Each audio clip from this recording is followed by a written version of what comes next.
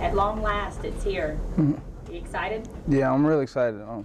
Game week, we've been practicing for a long time, hitting each other for a long time, so everybody's excited to be preparing for this game and actually be able to go against someone else besides for ourselves.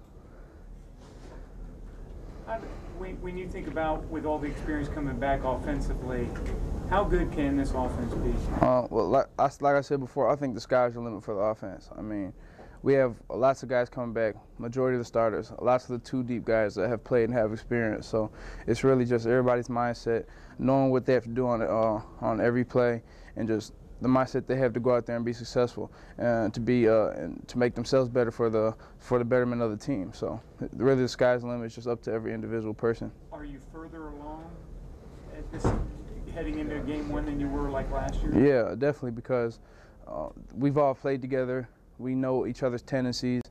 We have a feel for each other out there, and we've played with each other for a whole entire year. So we have a feel for each other. We all, know what certain people are going to do in certain situations. So I think we're all just comfortable out there with each other. Mark, what question marks do you have? We talked to the coach about that, and he told us some. How about you guys as players? What kind of question marks do you guys have as you head into this first week? I really don't have any question marks. I have a lot of confidence in our entire team. I believe that everybody's going to prepare hard this week, and we've worked hard all fall long and fall camp and these weeks leading up to the game week. So I'm confident in the offense, defense, special teams, the coaching staff, and the game plan they're putting together for us. So I don't think I have any question marks. I'm just real confident in the team right now. Hey Mark, I know that the #1 ranking doesn't mean much, but a lot of talking heads, they seem to criticize #1 teams in the way they win. Do you have an expectation of how you guys should be winning week in and week out? Well, obviously we want to go out and dominate every single game. When a team leaves off the field with us, we want them to say that they never want to play us ever again. But a win is a win, and so however you get the win, I don't think it matters, because it always comes up in the column as a win. So as long as you're winning it, it doesn't really matter how you win. Talk about Coach Saban, what he's like as a coach, and helping you guys manage those expectations. People talk about the mark on your back, and it seems like it's even more so now. Well, Coach just always emphasizes that we don't have to live up to the pressure anybody puts on us. We don't have to listen to it, and it's really what we want is up to us. What we want from this season, what we want to accomplish for the season, is ultimately up to us and our team, because it's our team. So if everybody comes out the mindset and they get better individually every single day, and then the team gets collectively better by that. So it's really up to every individual to what they want out of this season. So he just makes sure that we never get complacent. We're never satisfied with what we want to do, and we always want to push to strive for more. So and he always wants the best for his players, just not on the field but off the field as well, in life as well. So Coach is he's a great person to play for.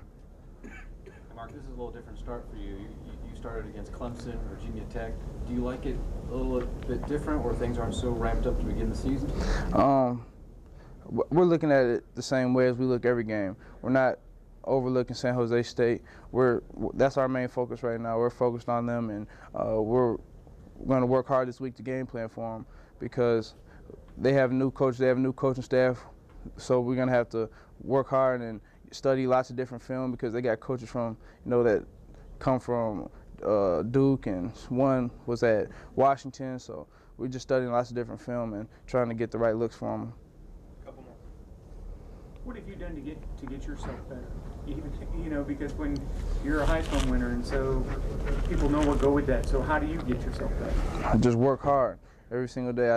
In the summer, I train real well, trained hard, try to get in better shape, in better conditioning, studied a lot of film, become a better student of the game, just learn on making my better reads, make my reads more consistently on a more consistent basis, on my pass protection, being a better receiver out the backfield. So in every aspect of my game, I've just been trying to get better. Hey Mark, could you talk about the video that's kind of on YouTube right now of you doing the Tiger Woods juggling with a golf ball and everything like that? Talk about how that came about. That's pretty talented there. Yeah, I used to do that when I was like in 7th and 8th grade. I used to do it all the time, because that's when that commercial was out around that time. So anybody who golfed, everybody who golfed was trying to imitate it. And I got kind of good at it. I used to go through my legs, and I used to bounce it up and hit it, but I don't golf that much anymore, so I'm kind of rusty with it. But I can still do it a little bit, though.